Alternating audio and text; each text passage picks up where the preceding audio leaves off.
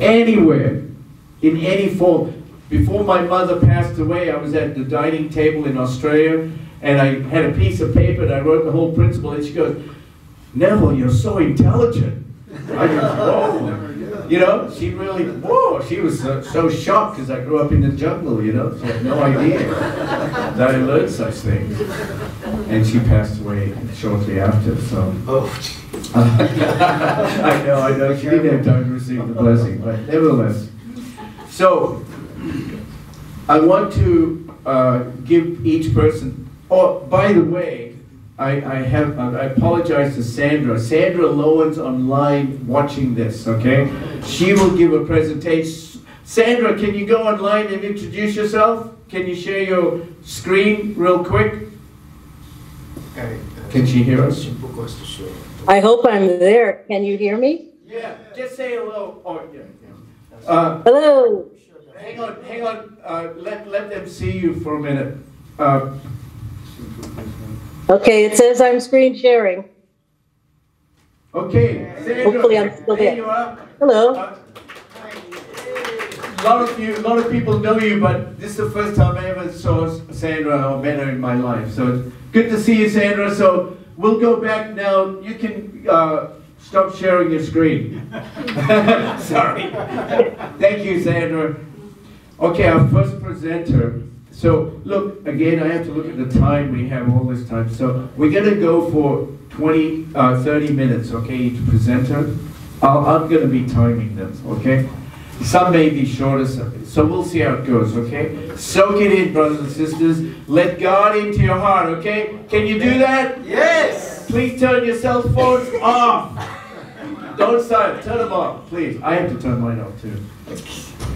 Let God really work, okay? So our first presenter, she's a wonderful sister that I've come to know since I've been in Bellingham. She has a vast experience and wisdom that she can bring to us.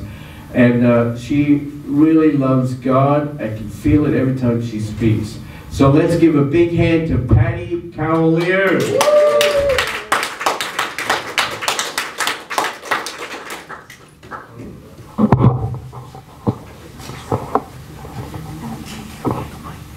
All right, got it.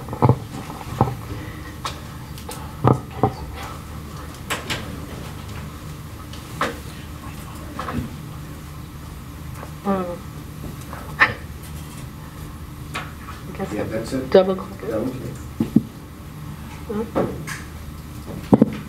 All right. Okay. Just go to the top. Yeah, hold on.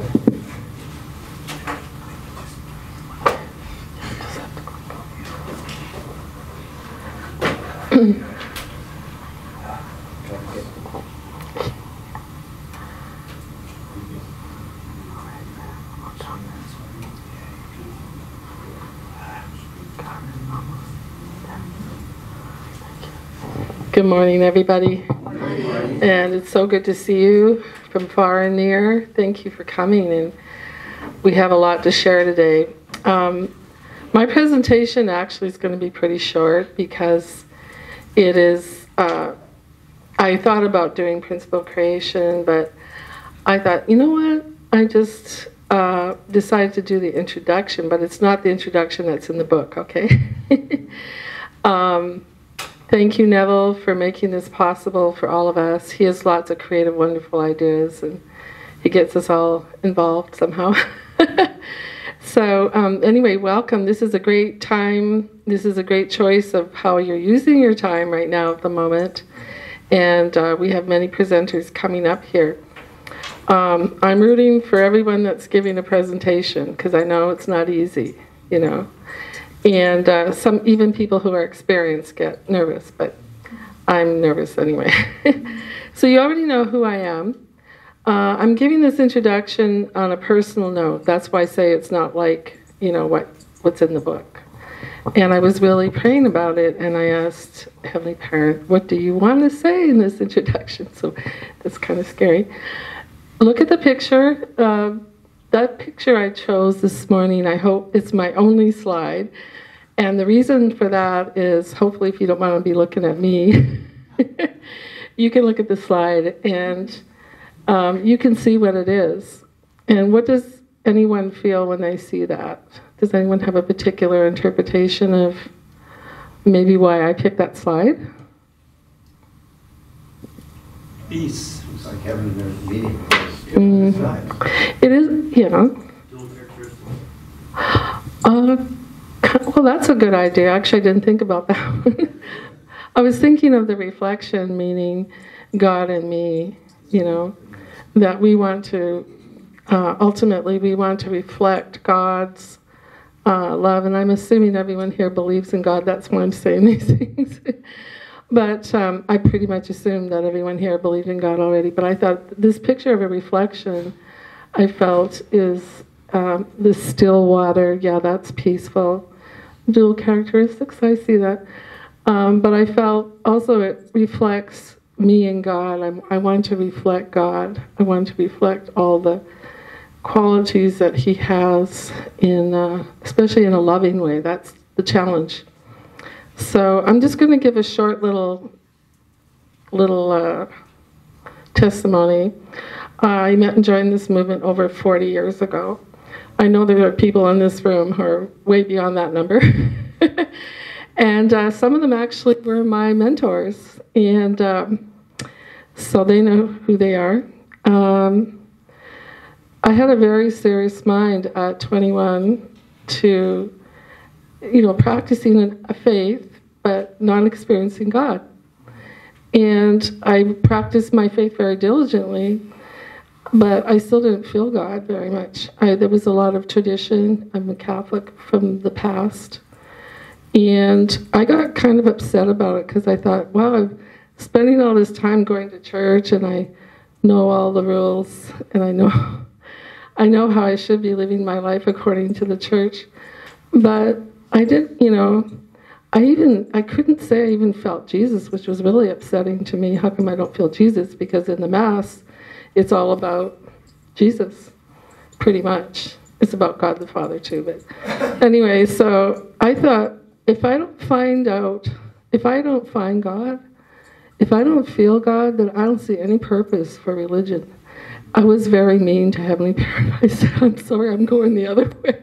If I don't find you soon, if I don't do something, or if you can't what I need to do, then I don't see the purpose for religion, because if I can't have a relationship with you.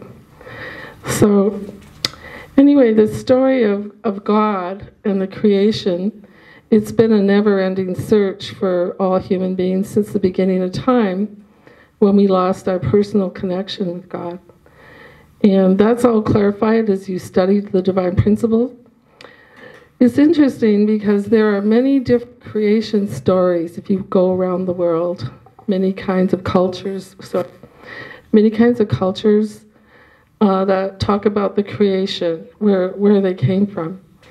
And one thing that really intrigued me recently, actually, a few years ago, I saw a scientist who traveled around the world and he met every conceivable people you could meet, but he was actually doing a DNA test on everybody.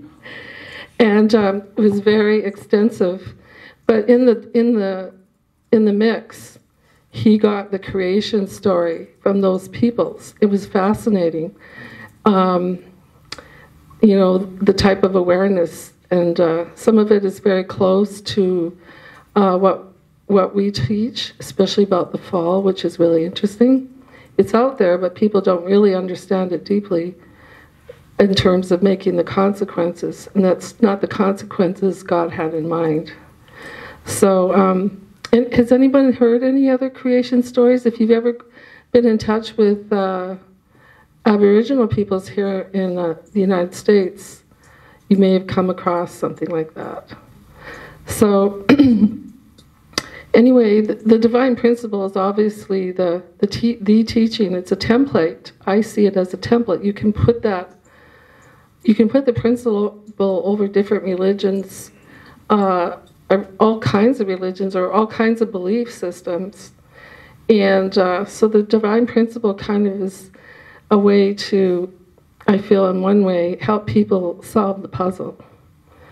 And the puzzle of life, the puzzle of God, the puzzle of what God had in mind originally.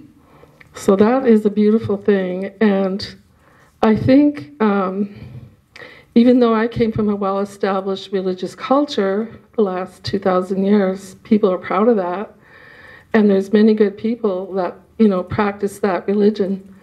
But honestly speaking, I was feeling like the Walking Dead. I don't know why. I have no idea why I felt that way, because, everybody in my family was online with the church.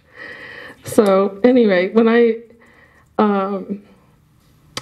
the divine principle has life-changing effects. I'm sure all of you here have their own story. Everyone has their own story, how it affected how you look at everything, and relationships. And as I was younger, not married yet, when I heard the principle of creation, I thought like, oh my goodness.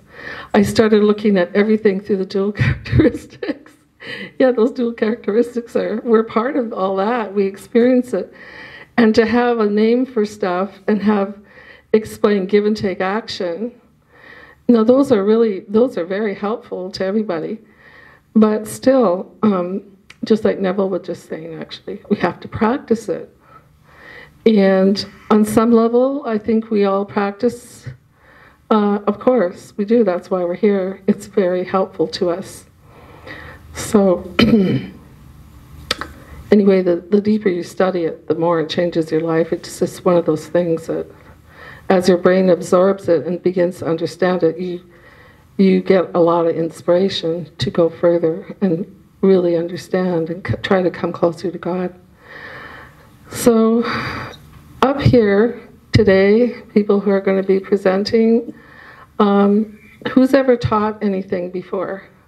Even in a small way, ever stood in front of a bunch of people to teach something, or just teach something to your friends? Yeah, just discuss something with your friends and discuss ideas. That can be a way of teaching too. But teaching, also having give and take with someone about principle, is also a learning experience. And the divine principle, look at us, just look at us in this world from different parts of the world. And somehow we have no problem being here. Even being married to each other, and things that we didn't see would happen have happened in our life. So divine principle is it's an incredible teaching that really, if people are looking for unity of their mind and body, their heart and soul, it's a door that you can walk through and you will find content there. It's really wonderful. So it's like, I would say the divine principle itself is like the bones. It's like an outline. And as I was preparing today, I was thinking about that. I'm thinking like, oh my goodness. It's an outline. When you first meet it, you don't realize it's just an outline. But because of the volumes of two parents' speeches, that's kind of like the flesh on the bones, because it's how to live, how to apply, and how to experience the principle in your life. And our true father never got tired of speaking about true love. In one way, because I wasn't really there, and maybe enough in my own life before I started my family especially. I just thought, like, true love, oh my goodness, he never gets tired talking about it, like all the different ways that, that you can experience God. And it was just amazing. Like, I don't know anybody in my whole life ever, in any religion, that could speak like that about true love and how it manifests and how to develop also your relationship with God. It's just like this, people talk about the circle of life, but actually they don't talk about God being in it. And so that's a problem. That was a problem for me on some level. So also when we studied the divine principle, we can see, or we can begin to see, that we have enormous potential as a human being. You may be familiar with the word individual truth body. So that comes up in the principle of creation. That, if you just sit there and think about it, an individual truth body. Oh my goodness. And so, you know, God made us like to be able to completely take responsibility and make decisions. But of course, with with our understanding of God, a relationship with God, there's nothing we can't do. And also, there should be no one that we cannot respect on this earth. There should be no one anywhere that we cannot respect, because every born human is an individual truth body. And so that is, to me, that's a fascinating thing to me. And that's another thing that really stands out, because it really, I feel, defines who we are.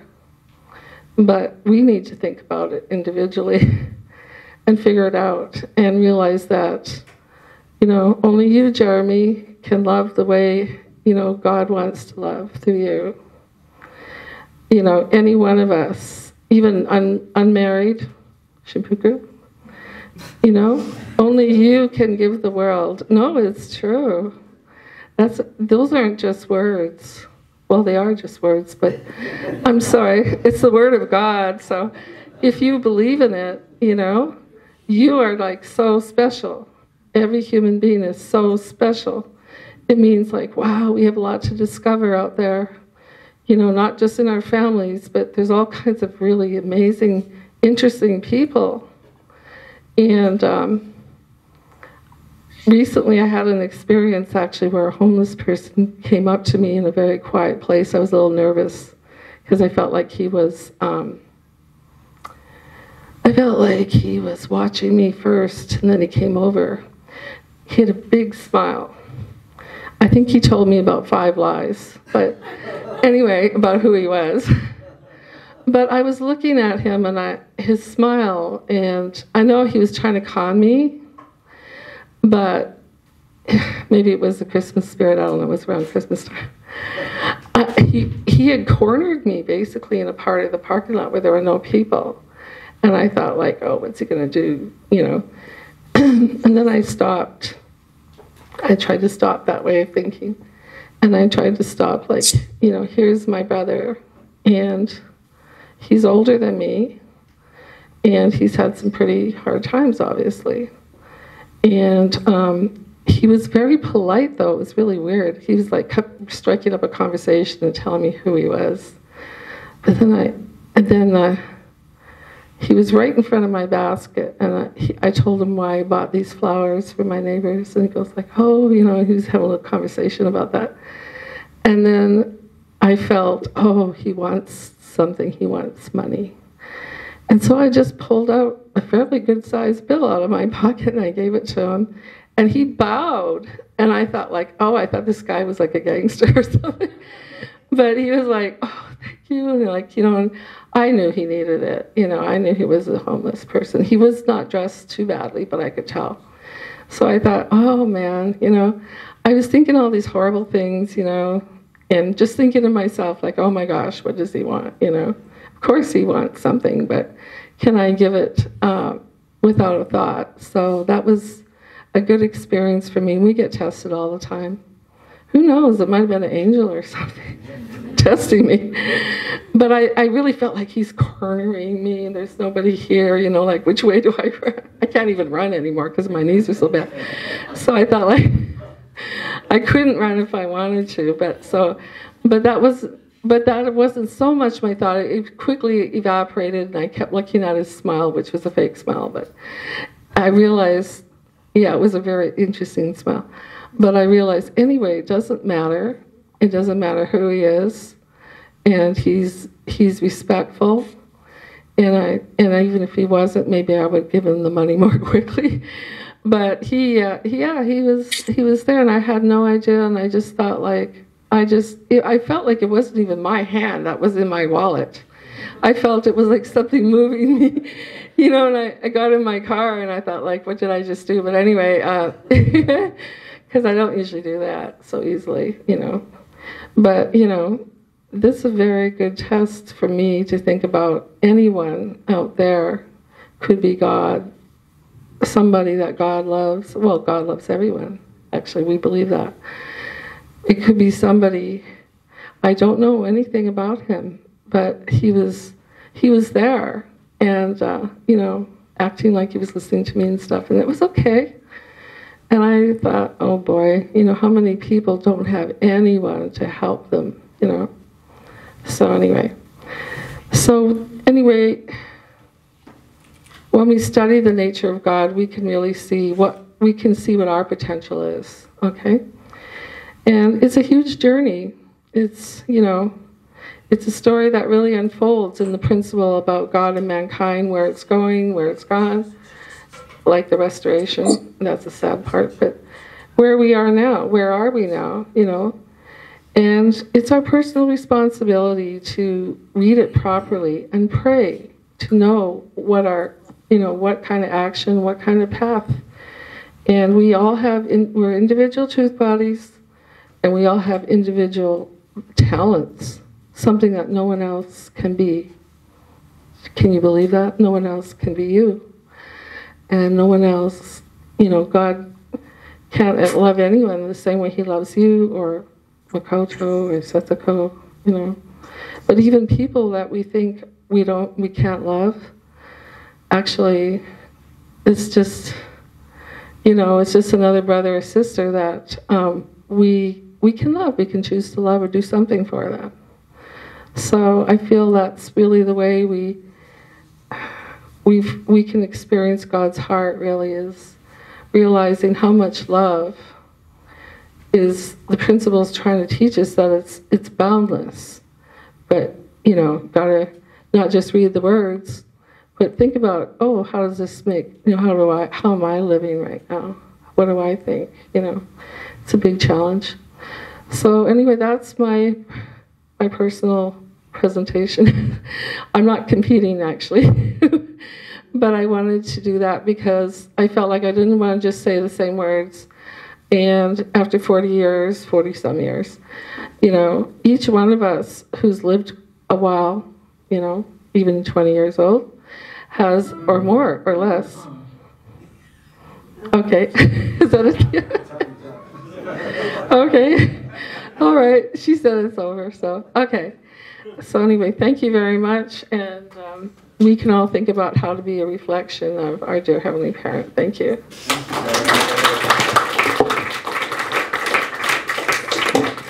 Thank you so much. God works in mysterious ways. Thank you so much, Pat. Let's give another big hand. Come on, you know, it is something of personal heart that God uses each one of us uniquely to explain God's heart. So I have just a logistic things for you. There's one participant that won't be here till 12:30. That's my son and my grandson. They're going to do a combination kind of presentation.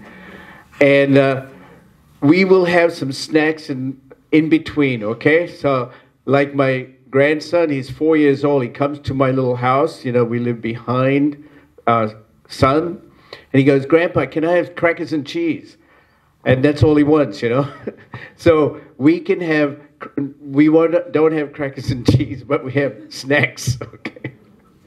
So please don't, yeah, we'll have a good workshop. The other thing is, I asked the crowd last time, we can hear all our presentations, you know, 20, 30 minutes. We have the time, and then we can have lunch at one time and conclude the workshop. Does anyone like that kind of idea? Yeah? It'll be okay with you? Because honestly, it'll be easier and better, because I know that some people have to go back to Seattle. So I wanted to do this in the beginning because we introduced all ourselves. I wanted to acknowledge, I'm really grateful to see Rosie and Charles from Seattle. Please give them a big hand. Rosie is the pastor in Seattle, and she really worked with me to get this going, you know, and I really want to thank her for that. We will reciprocate. Bellingham, we're going to reciprocate by going to Seattle for a similar workshop, right? Rosie, is still on? Yeah. All right. So we'll look forward to that. So right now, I want to introduce someone who has never given a divine principle presentation, I don't think, right? So before he comes up, I want to ask Arnold to come up here and help with this chalkboard. And can you help him bring the chalkboard? No. Oh. Just a stand. We have Just a stand. Oh. He wanna use a stand. You want to use the you know what? There is the stand for his No, just for the mic. For my. Okay. He's not talking about the microphone. So what do you need for your setup? Microphone with a stand. Stand of This. No. The microphone. This one. Okay. microphone stand. Yes. It's all yours, okay? You can use this mic too, okay? Is that okay? Or you need Oh, just the stand. Do you want me to take the microphone off? No. Okay. Okay. No worries. So we are your most, and we admire you so much for taking this, for coming up here and sharing. So hang on, not yet. So Makoto, he can say more about himself, but he's 13 years old. So brothers and sisters, let's give him a big hand.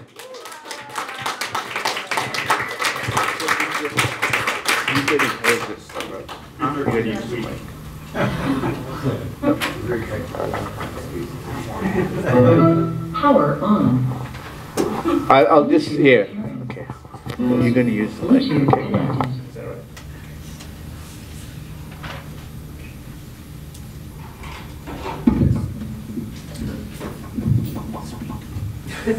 It worked. Understandable. Yeah, so I've never given a lecture before.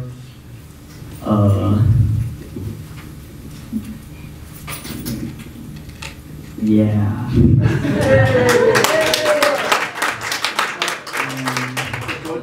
We all introduce ourselves. Tell us where you were born and I was something about born you, and in- introduce that woman next to you.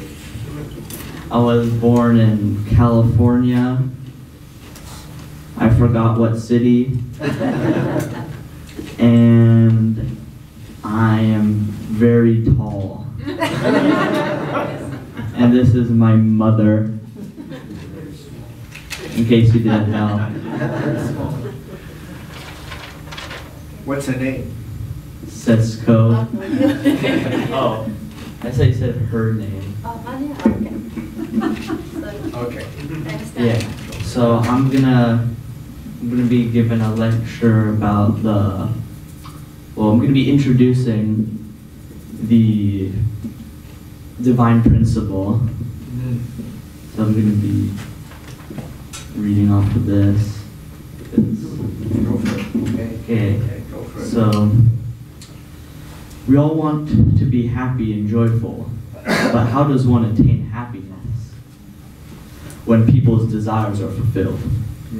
The word desire, though, isn't understood in its original sense, because in the present circumstances, our desires tend to evil rather than good. We all have an original mind, and the original mind repels all the evil things you wouldn't want to do. But due to the human fall, we now have the evil mind. The evil mind is the exact opposite of the original mind and seeks to do evil things rather than good. If our desires come from the original mind, when we fulfill them, we feel happiness. But if our desires come from the evil mind, we will feel misfortune. Okay. Through the human fall, mankind fell into a state of contradiction and ignorance.